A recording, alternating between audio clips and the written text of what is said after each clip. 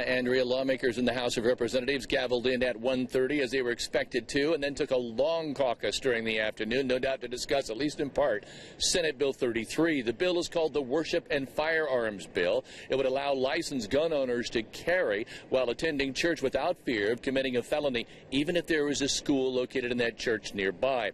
But it is also an opportunity for lawmakers to offer amendments on second read, and they have filed 15 of them in all. Now, there's no guarantee all or any of them would be called, but here are 4 that we found particularly interesting. One, dealing with bump stocks or multi-burst trigger or activator guns, open carry, licenses in general, and setting up an interim committee to keep schools safe. Now, there is some stirring around. We believe the House of Representatives is about ready to get back to work. I will stay with this until it concludes tonight with all of the amendments, if they're called, and we'll be updating them for you on WTHR and WTHR.com. Reporting live, Kevin Rader, Channel 13, Eyewitness News. Andrea?